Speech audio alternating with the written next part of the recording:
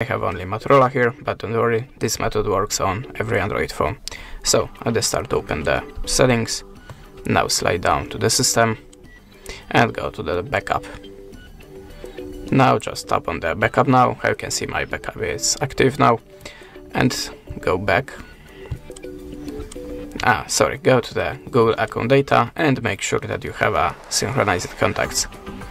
After successful backup, just log into the same account on the other phone, on the Motorola or the Samsung, and the contacts should appear on the fresh phone automatically. And that's it.